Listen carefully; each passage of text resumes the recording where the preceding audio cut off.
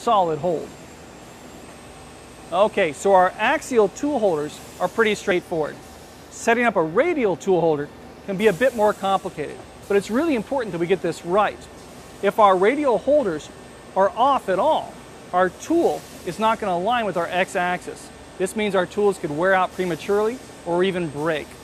This is why on the back of all of our radial tool holders, they've given us some set screws. Now we're going to press a 10mm pin into our turret. Then when we put our radial tools in, we're going to have that pin sticking out that we can drive our set screws up against to adjust the angle on our radial tool holders. Now I'm going to grab my pin and some tools here, and we're going to go ahead and drive a pin into the turret on our lathe. Now these dowel pins actually come with your live tooling. They're typically about 28 to 30mm long. Now if you just grabbed a hammer and pounded them into the 10mm hole on your turret, you might sink them in so far that there's not enough exposed pin for the set screws in your live tooling to grab a hold of. We need 12mm of exposed pin for those set screws to grab a hold of.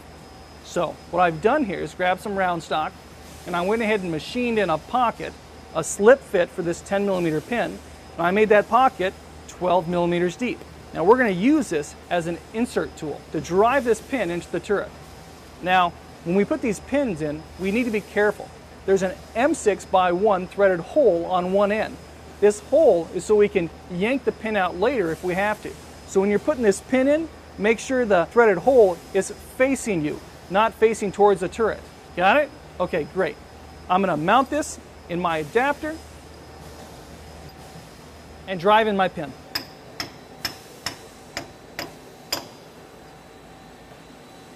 Perfect. We now have 12mm of exposed pin, just what we wanted.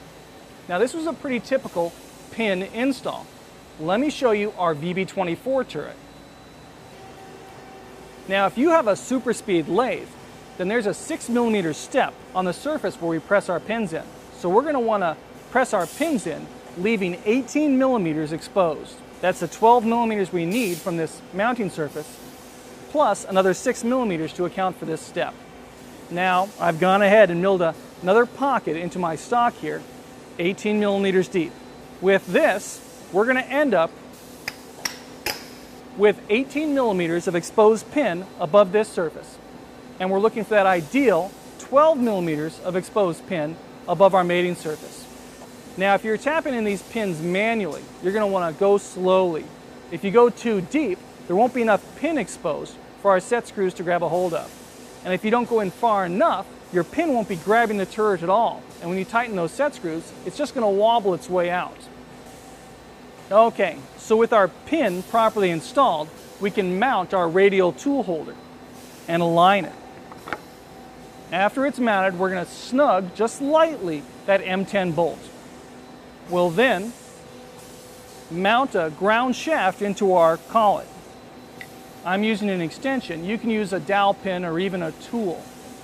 From here, I'm going to take an indicator on a mag base and indicate along the side of that ground shaft, seeing how straight this holder is. If it's not already straight, we can loosen and tighten these set screws against that 10mm pin. Now, once you've gotten this straight, you'll want to lightly tighten both set screws against the pin. When done, you're going to go ahead and finish tightening that M10 bolt on the side. So that's it. That's how we align our radial tool holders. Now, one last thing before we show you how to touch off your tools. What if you need to get these pins out? Well, there's some easy methods. The easiest way is just to grab an M6x1 bolt and thread it into that threaded end of your pin. Once that's done, we're going to use an actual pin puller. Now you can find these on the internet for about 65 bucks. All we've got to do is lock it over the head of the bolt and slide. Now if you don't have an actual pin puller, you can just grab a socket, an M6 bolt, and some washers. Place that over the dowel pin, tighten the bolt, and it'll draw the pin right out of the turret. Well, that's it. let's go back to our machine and start setting some offsets. Well, we've made our tools straight, so now all we've got to do is touch them off. Now, typically for end mills used in live tool holders, we're going to touch them off along their center lines. Now, for an axial tool holder, this is pretty simple. All we've got to do is sweep in the tool holder with an indicator dialed in on the tool, and we've got our X and maybe our XY values. Now, for the tip of the tool, we're going to touch that off along the Z-axis, just like you would any other drill. Radial tools can be a little more complicated. We can't reach the center line of that end mill. So what we're going to do is touch off on the tip of the end mill along the X-axis, kind of like a normal turning tool. And for the Z-axis, we're going to touch off along the outer diameter of that end mill. Then we're going to shift our tool offset by the radius. Now, if we've done everything right, I should be able to command my tool to Z0 and have the center line of that end mill line up perfectly with the Z0 face of my part.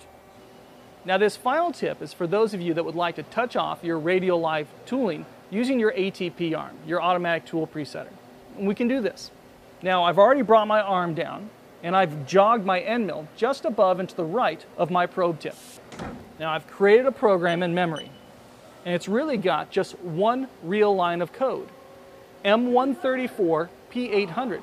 This is going to start my live tooling with an M134 at 800 RPMs, P800. I'm using an M134, not an M133, because I want my live tooling to spin backwards, not forward. Okay, so with this program active in memory, I'm going to go to the IPS probing page. I'm going to select manual cycle because I've already jogged my tool above my probe. I'm going to use tool offset 9 because I'm probing tool 9. And here's the important part. I'm going to use tool tip direction 3. Now, this is the same cycle we would use for an OD turning tool.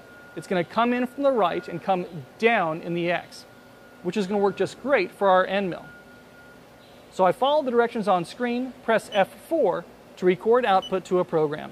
Now I just insert this code into my program right after my M134, and we're ready to run. Let me press cycle start and we'll see what it does.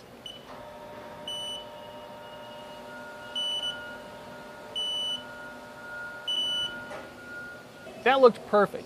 It touched off on the side of the tool and the tip of the tool in the X. But remember, we touched off on the OD, the side of the tool, when we really wanted to touch off on the center, but that wasn't possible. So now we need to make an adjustment. We have to subtract the tool radius from our Z tool offset. So I'm going to go to my offset page, highlight tool 9 because that's the tool I used, and because I'm using a 1/2-inch end mill, I'm going to subtract 0.25 from my Z tool offset. This is going to put that radial live tool back on center instead of the left edge. Well, you should now be able to set up your live tooling with confidence.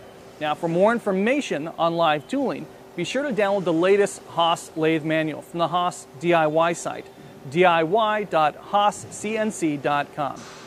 Now, we mentioned earlier that we're planning on making a bunch of tip of the day videos on live tooling topics. If you don't want to miss any of those, and you don't, be sure to click on the subscribe button at the end of this video. That's it, and thanks for watching this Haas Tip of the Day.